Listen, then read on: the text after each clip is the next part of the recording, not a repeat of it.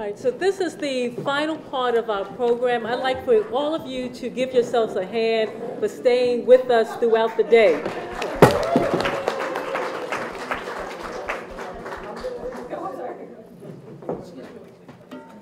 Yes, so at this point, we are going to have a conversation between Professor Margaret Burnham and Chancellor Melissa Nobles, and this is being facilitated by our Professor Patricia Williams in terms of how this whole process started and what the hopes are for the future of the archives. Thank you very much.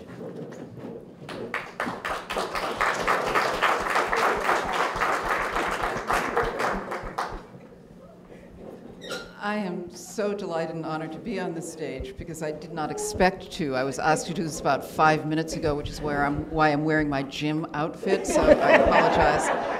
And the idea that I will be archived for purposes of this, in this state is a little daunting. But let me go back to why I'm so honored. This is such an enormous contribution to history, to the archive, to how Rose described it, to living in history. And I am just here to be the prompt to have you tell us exactly how this came about. What was the genesis of this? The genesis of this. Where did this idea begin? So we started, as I said earlier, thanks so much, Professor Williams, for joining us in your gym clothes. They're lovely, by the way. This is why she's a great woman. This is kind of how we roll. You know, we take advantage of opportunities. Professor Williams in the room was really an opportunity, so we dragged her up to the stage. So happy to have her. So we started, as I said at the very beginning of the day, in this room in 2007, really examining rights cases from the 1960s and 1970s with a view to participating in some positive and robust way in a federal program that was getting off the ground to re-examine these cases and perhaps prosecute them. And we quickly realized, which we should have realized earlier, that the federal government was not going to fly this flag very high. And that's a long story that Hank and many others in this room can tell us about. But we also realized that there were this period of history that had gone untouched, and that the families whose relatives you heard moments ago deserved an accounting. They deserved to be heard, and perhaps most importantly, that the documents that told part of their stories deserve to be returned to them. And so we started in a fairly haphazard fashion here at Northeastern, at our law school, just collecting newspaper articles and seeing what we could make of them. And then Nobles came along and she said, "You people don't know what you're doing. you do not know what you're doing." And so she straightened us out, and I'll let her tell that part of the story. So I came to it in a slightly different way. I did participate in the conference, but I came as a political scientist, and the genesis for me actually was looking at I studied comparative politics, and I'd given a paper at the University of Virginia, and it was about democratization efforts around the world and coming out of dictatorship and authoritarian regimes, and what to do with the victims and the perpetrators upon the advancement of democratization. Of course, that's been well studied around the world, Europe, South Africa, Latin American dictatorships. But what I thought was that the US, the South would rightly be considered an authoritarian regime, at least as far as black rights were concerned. And so the civil rights movement could rightly be described as a democratization movement. And if that's the case, then how does one think about rectifying that? Nearly all of the processes around the world that look at democratization, there are two things that typically happen. It's called the torture problem. What do we do for those who did the problems? Amnesty or punishment? And then what do we do for victims? In most cases, there's some accounting of the victims, which requires data. nearly all of these countries have truth commissions, which are intended to provide that information.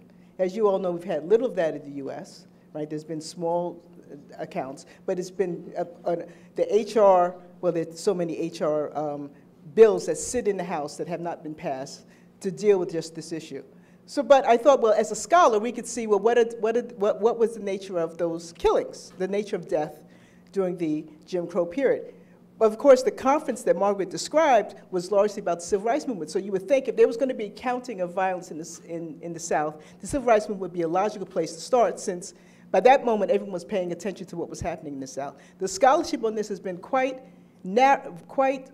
sparse in regards to death. There's a lot about the movement itself and about major cases that we all know about and which were important sparks of the movement and certain metrics and milestones. But we don't have a lot about the ordinary violence. Never mind the period before the Civil Rights Movement, which is the period that we study. Now, there's one period from the end of the Reconstruction to about 1930 where scholars have looked at it, and there's many books, one famous one that kind of set a certain sociological, created a data set. It was about a festival of lynching, was published in 1995, and it looks at lynchings, but it stops at 1930. And the authors make the argument, well, lynchings decline after 1930 because blacks migrate out of the South, and eventually I'm simplifying it, and eventually the mechanization of cotton, we don't need the labor anymore. And so lynching stops. But it's an assertion. It's an assertion because there's no evidence. They haven't collected any data after 1930. So when Margaret and I were talking, and she was talking about what was going on with the cold cases and the difficulty of even figuring out the nature of death in the 1960s, right, the birth of the Civil Rights Movement in the late 1950s, there was even less in the period prior. And so the motivation was, well, let's see if we can do this database. And we started with newspapers, because that's typically what most scholars use as the kind of the beginnings of the record. So the intellectual underpinnings, in addition to Margaret's discussion, as you all have been studying about the limits of law, the other part was, as a scholar, all of us, you need data. And we can talk about it, but unless and as we found out, there's a lot of it. And the data isn't only in papers, it's in families. So we tried to get it, and that's kind of how it was born.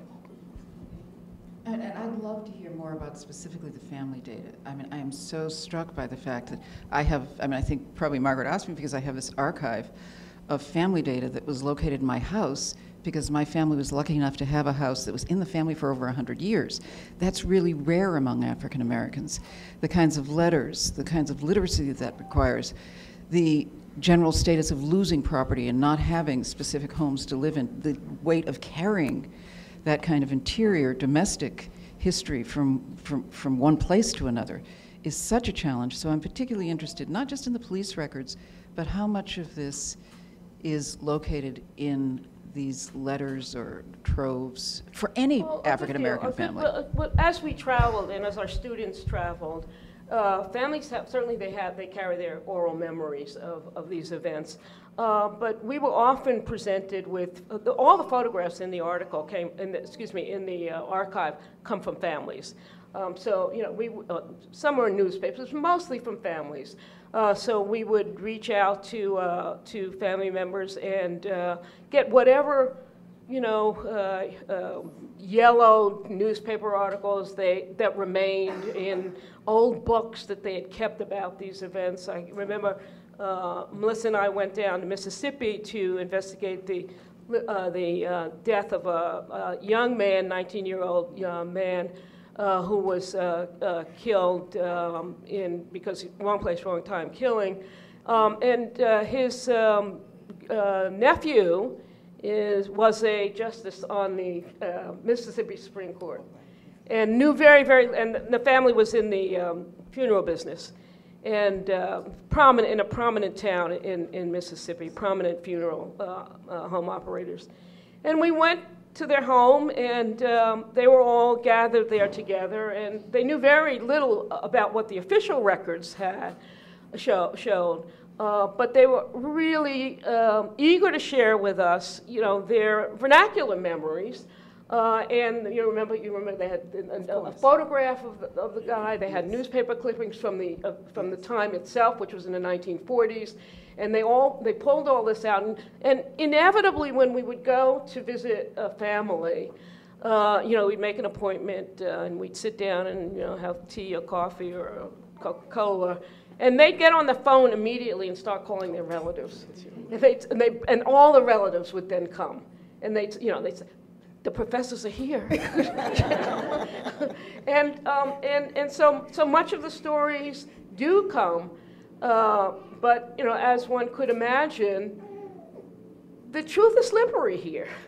I can't remember who it was earlier this morning who said that the archive is corrupt.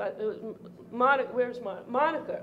Yeah, that the materials in the government archives are corrupt and unreliable for all the reasons that we know. And the family's memories are full of holes. And so, but from that, you have to begin to patch together something about, and from the accumulated stories, you begin to patch together something about what the period looked like and what it was that people endured during this time. I'm also just wondering how much of that willingness to include the entire family was accompanied by some trepidation. I mean, I was so moved by the stories that were told today, but I also heard lots of mention of trauma. And one thinks, or I think the psychological definition or psychoanalytic definition of trauma is a wound that hits so deeply that it bypasses the language centers of the brain and it becomes evidenced through other means, almost gestured or in withholdings. And I'm just wondering if you had to negotiate that kind of hesitation, not denial so much, but hesitation about how to reach those who were traumatized. If I may, Melissa, let me, this is a story that is close to my skin, and I've told it before. One of our students was assigned to investigate the killing of Edwin Williams, and you've heard from his granddaughter about how he died in Algiers in 1942. 943. And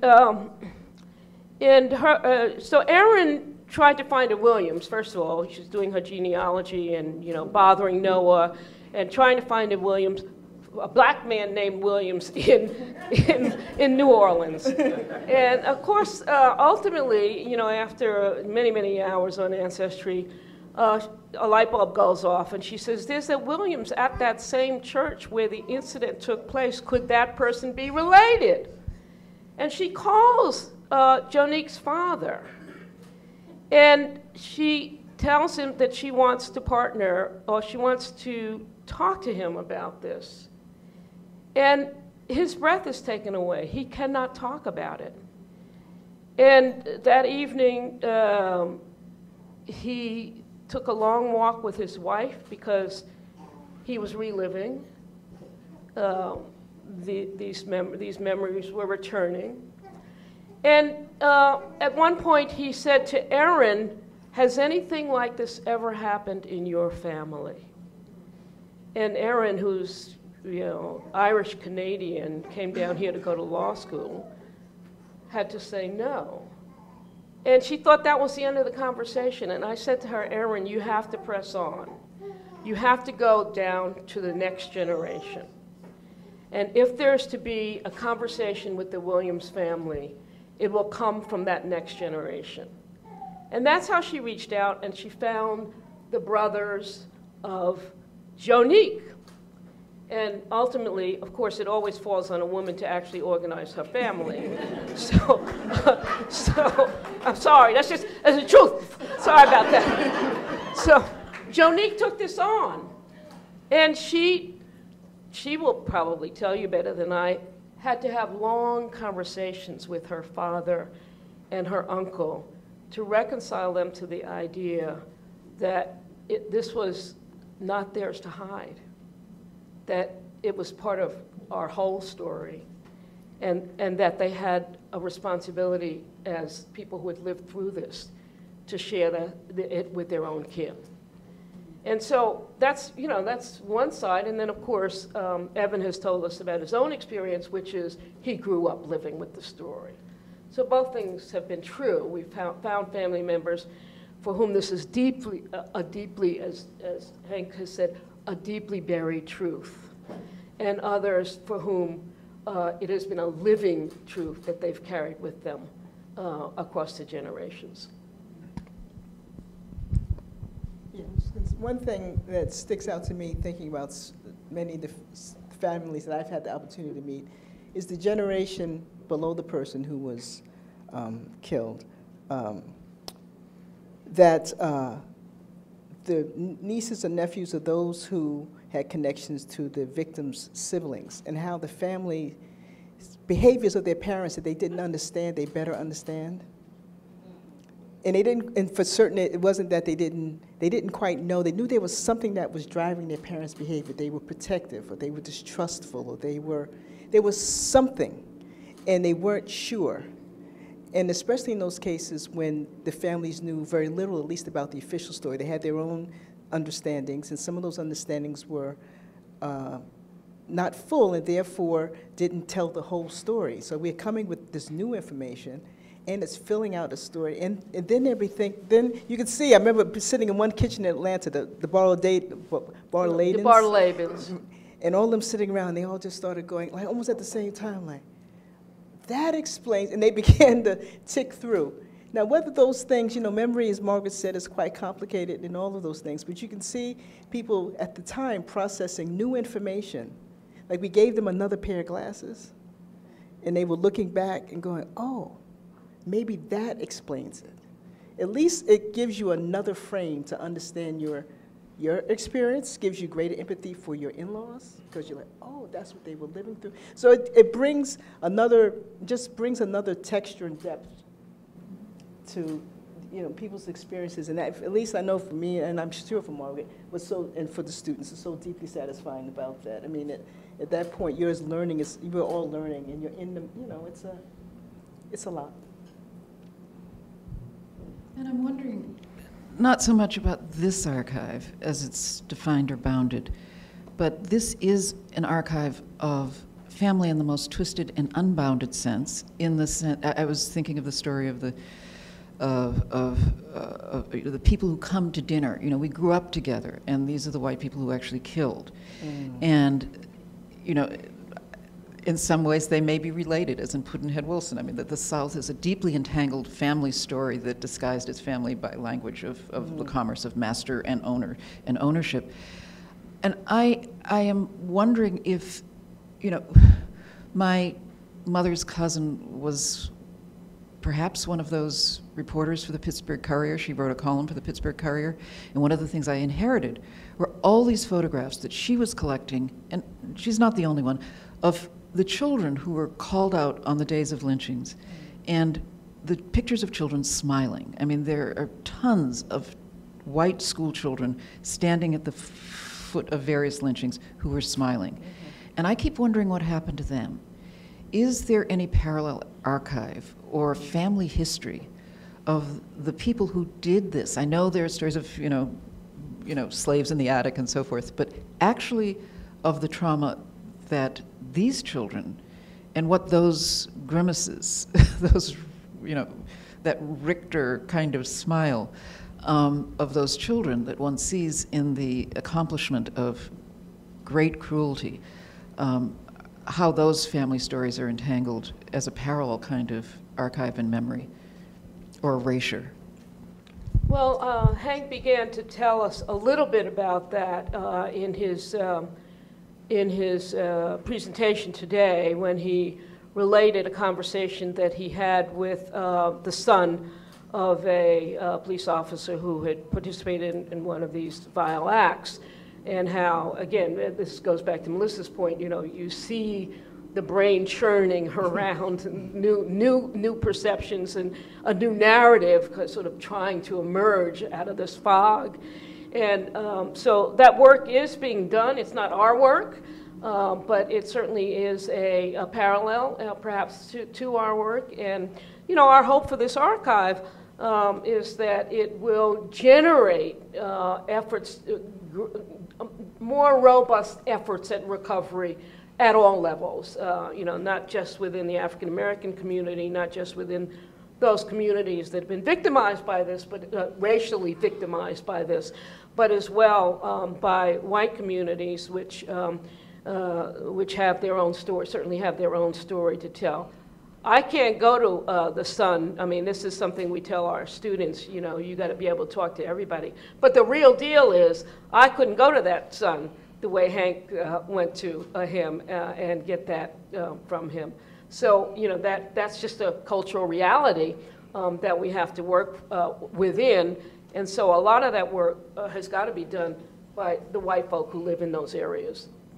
Yeah, just to add to that, you know, one of the values and one of the things that I think we all thought about, and which motivated this, Margaret described me and the students, of course, is that, you know, there is the act, the victim, the horror of the killing, but then there is the person and their family. And what we're trying to do is tell that part of the story where, yes, there was obviously is horrible crimes, but we also want to have some notion of the person before that happened, right? They weren't only that. They were this life, and that's what we're as much trying to capture and celebrate and give back to families and such, and paint a picture of Jim Crow that includes not just how it ended for too many of our people, but the lives that they lived under it. Both it's to a degree that we can capture that through family stories and stuff, the wholeness and the goodness of people's experiences, as limited as they were by Jim Crow. In much the same way as, you know, so it's a kind of poetic part in that. So Margaret said, we can't do that for perpetrators, but it is their responsibility. I mean, this, you know, they were participants in this thing, right? We happen to be telling one part of the story finally, one that puts the experience of victims at its center and motivates it, and then looking at who perpetrated against them. Of course, that brings in the perpetrators, who are the police, when appropriate, or private citizens. But we want to start there, much the same way, you know, when Morrison says in Beloved, you know, the point of that book was to take, you know, as she says, slavery's too glamorized. I'm taking it off of its pedestal and looking at the experience and telling it from the bottom up. We kind of want to, you know, do the same. Put it, yes, it's about Jim Crow, but we want to put it on its victims and on their families.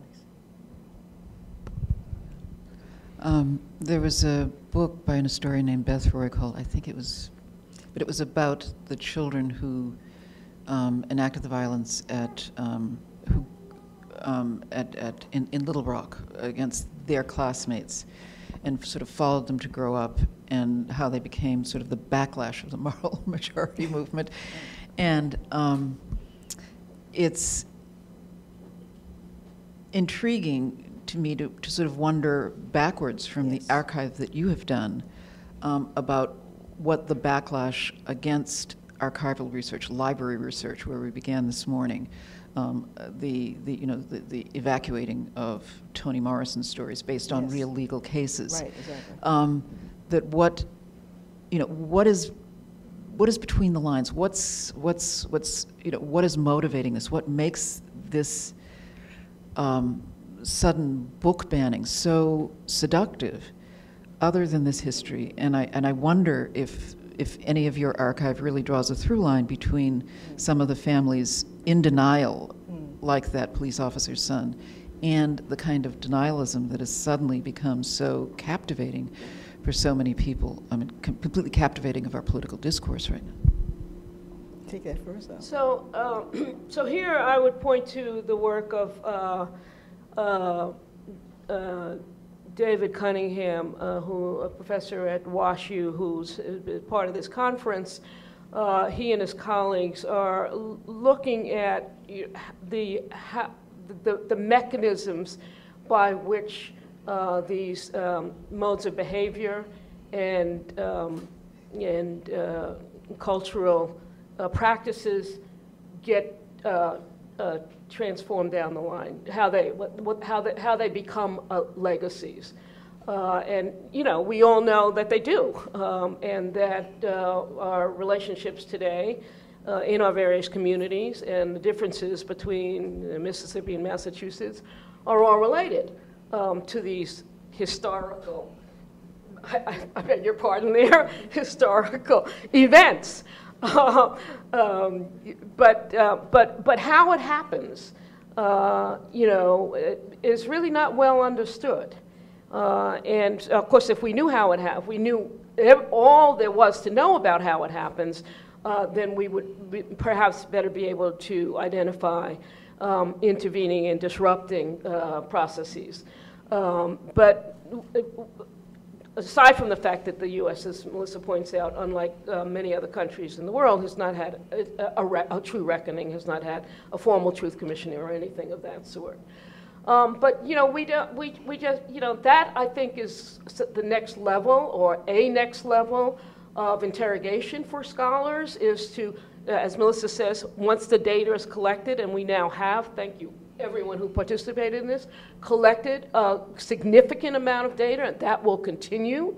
But then once that happens, then we have to figure out, okay, what precisely is the relationship between a county, a heavy Jim Crow violence county in 1944 in Georgia, and a reactionary, in every sense of the word, county, same county in Georgia in 2022. We need that I think is yet to be excavated, and that requires skills beyond those that I have as a lawyer.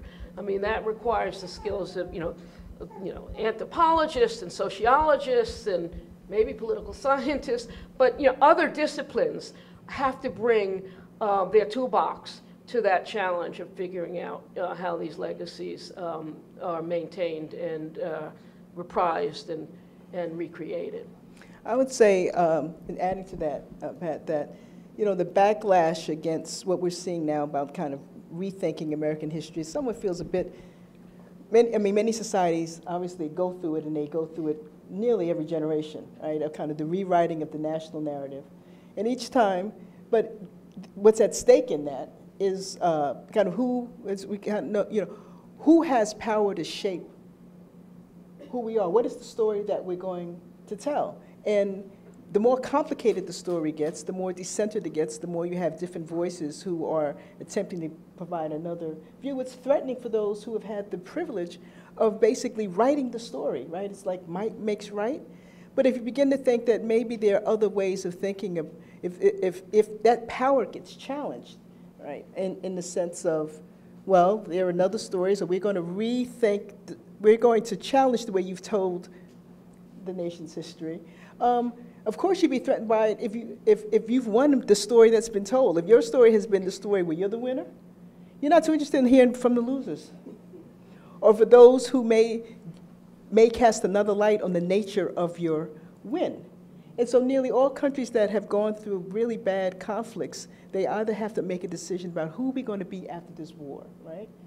The US, we came up with something after the Civil War, which is basically, we white people are going to get together, and you all, we'll build it on your backs, Negroes. So it wasn't really until, as we know, the civil rights movement and such, that we began to think about a multiracial democracy in the US that makes sense.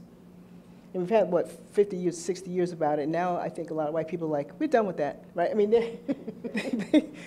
did we say we wanted a real democracy? Maybe not. So I do think that part of this has to do with the challenges to American narrative and American history are also deeply tied to what's happening with our notions of who will run the country. To democracy itself, since much of our narrative has been, we're a democracy, or an aspirational democracy, becoming one, whatever. But as that becomes to get closer and closer to being instantiated by the notion that people are going to demand their rights and have a narrative to support it, the challenges to the narrative come as the challenges to the votes come. That's what I think is behind. And so we're contributing because it's almost like we're in parallel universes. We've got, like, these people talking about, banning Toni Morris and this and the other, and then the world is moving on. We're getting more complex, more multicultural, more interdependent, at the very time that we've got, you know, a really kind of deeply nativist push. And I think those things make total sense going together because we are in a struggle for what is the 21st century going to look like? In the U.S., we're on the verge of making a lot of, I think, important decisions without sounding too apocalyptic, but it's not too difficult to think they are pertinent. There's certain junctures in American history, and we're in one of them.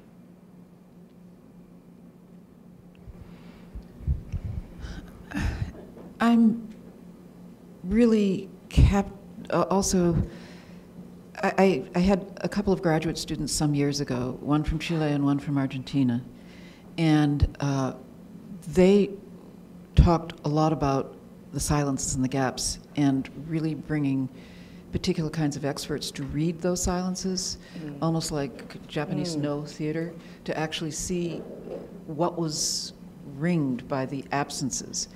And I think some of this may go into things like affect theory about how you read, you know, other signals that are not necessarily in papers or in language, or how you read the hesitations of people. But I am really wondering if there is some aspect of your research that has confronted this in the sense of things that you've decided not to include in the archive, things that I mean, is it simply that you take everything that you get, or have there been decisions to leave this out for some reason, and what are the metrics of that? So that's interesting, Pat. So, I mean, there were certain decisions that we made regarding just scope, you know, states, times, depending on the nature of the crime, not all crimes, well, the deaths that were included, there was evidence of racial animus. Right? So you can imagine there would be certain interactions between blacks and whites that you could necessarily say were racially motivated in the way that others would be. Now, mind you, that's a tricky thing thinking about the Jim Crow South, right? Because if the envelope is racial subordination, right? So you would, but nonetheless, you can imagine the two people involved with perhaps an illegal activity where it's about money. It's about something where you could reasonably say it's not that. But the cases that we chose, it had to meet that threshold. And we had certain revelations of evidence in the documents which would reveal that. We were very careful about that. So those were certain of them, not all. But what you're describing is something I think a little bit different, which is the silences. I mean, we wouldn't leave anything. What I heard you saying, it took me more back to Pat, like talking to families or such, where you would imagine that you may not say, you know, there may be silences on both sides. There may be something that we knew in the record that perhaps we wouldn't want to share, would be too hurtful, or maybe there would be things that a family wouldn't want us to know because it's private. I mean, that goes on, you know, all the time, and we'd have to, you know, Margaret would have more, and the students, I'm sure, had more experience with it. When you're in the moment talking with people, you do have to use, you know, your judgment and some sense of human nature to know what's the line to, you know, to draw. Let me add here, so you just come in, Margaret. based on, you know, what gave me a little bit of unease today was Tsioni's presentation. The director of the Restorative History Project at the Smithsonian, who talked about the ways in which they engage with communities in order to counteract the colonial, acquisitive colonial histories of archives and museums. And I thought about, you know, it got me to thinking that, you know, our archive is going to be open to some criticism because we met with lots of families, but we didn't meet with 1,000 families. And so people are going to find their families in our archive, inevitably. And we're sharing material that we got from the public record. So certainly they could file a FOIA and find out themselves what the FBI and the DOJ were saying. But now we've made this readily available to the American public and to them. Right. And so there is going to be some sense that, you know, who said you could share my story? And but as I thought through that, I thought the other side of that essentially is, it's not possible to get the material that we need to make the transformational, both theoretical and practical and on-the-ground shifts that we need to make in our thinking about this period without collecting the data. And it's not possible to meet with 1,000 families. It just is not the kind of modalities that she was describing, which really resonated with me. It just seems so impractical.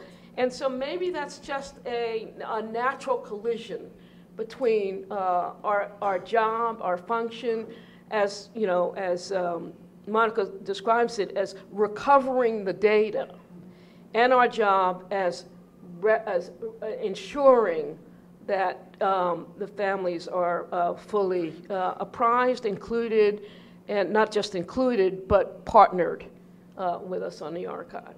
Yeah, I mean, I really was asking about a sense of the ethics of the boundary of this archive, which I absolutely think is about removing from merely the domestic into the public sphere, where these public trials that should have happened should have been.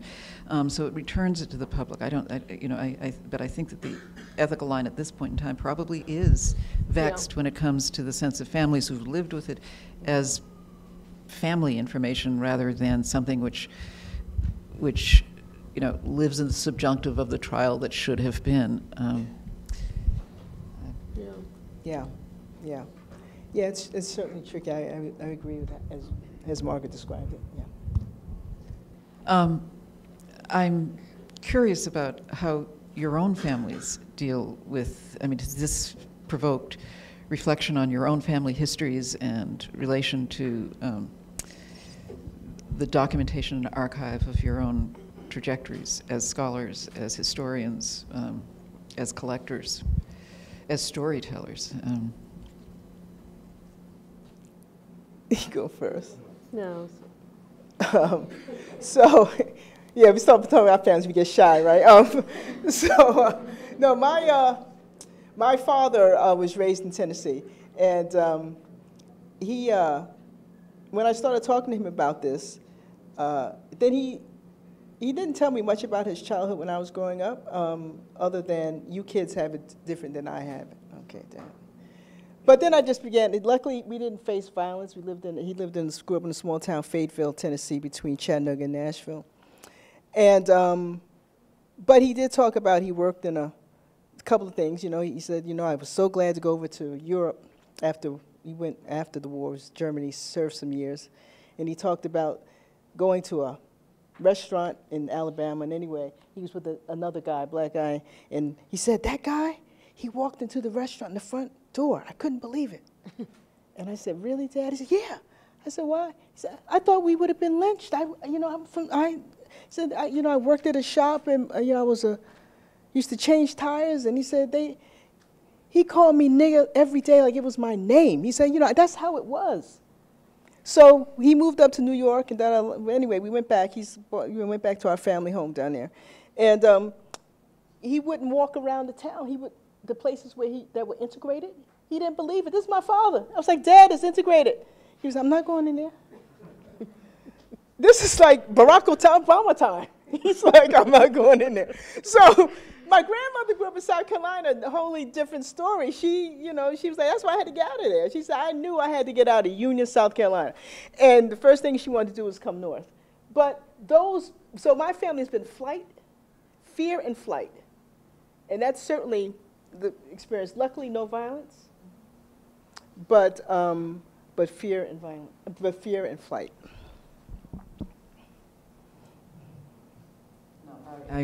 I grew up with a father who grew up in Georgia, and I remember we visited Georgia, and I had never seen my father sweat before and tremble.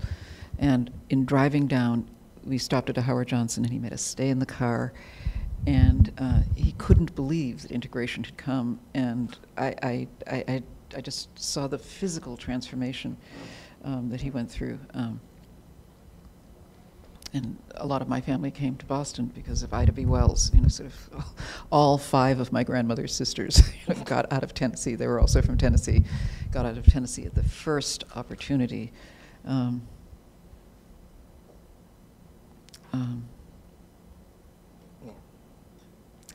But there is. So Yeah. one of the, I was asking Melissa a little earlier on what we wanted to convey here as we close out this conference, and so let me ask her a question, which is, what do we hope for the future of this archive? Chancellor Nobles. Go ahead. What are your hopes for the future? Now that V1, as Gina has put it, V1 is done. It is. Where are we going? Where are we going from here? Yeah, that's a good question. No, what I think is, this is what I hope for it. Whatever ways that we can improve V1, we do. And we get to version 2. But I also hope, and I was unable to attend the meeting yesterday, the Red Record, where others are working on this. I hope we have a lot of other of these kind of projects. I hope it spurs master's thesis. There are community colleges in every southern county with history students who need a thesis. Because there's some bad theses out there, right?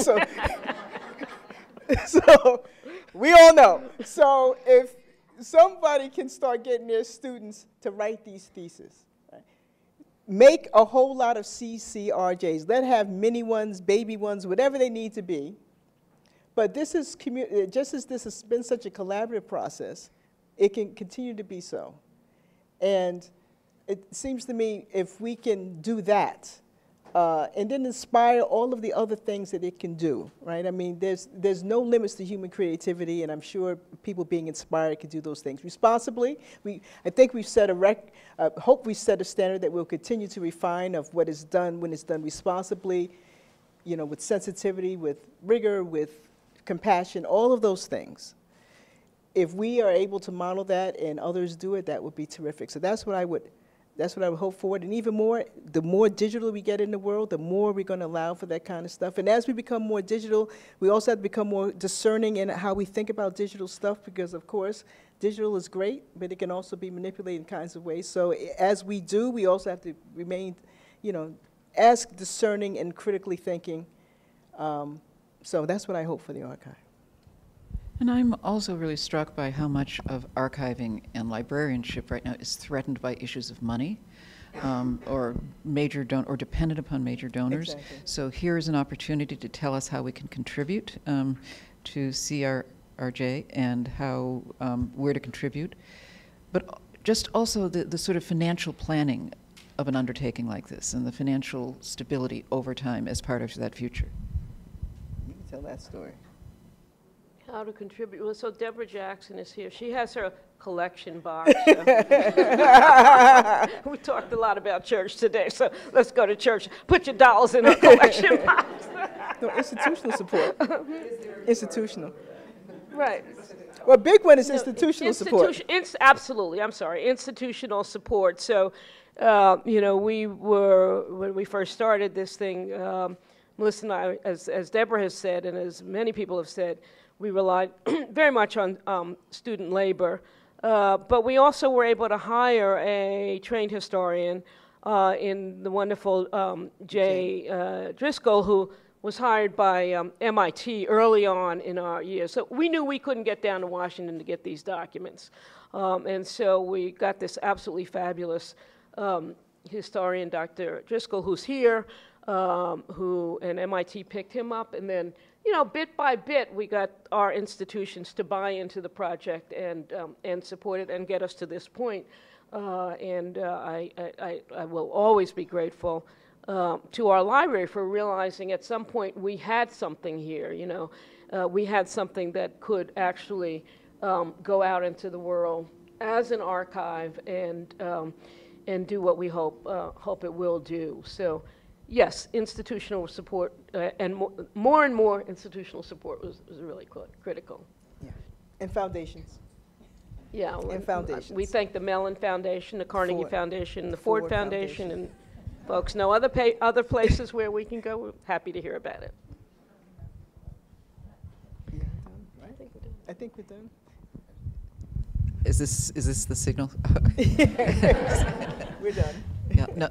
Again, I just want to thank you both for and everybody involved with this. I'm particularly just moved because I think I came into this room as a professor on this faculty, but I come out with a new mandate to really reassess how I do teaching, and how the experience that you've brought forth in this archive is something that needs to be incorporated in all of our educational mission, every single bit of it from top to bottom. And I'm so grateful to what you've brought to the world. So thank you. Thank you. Thank you. Thank you.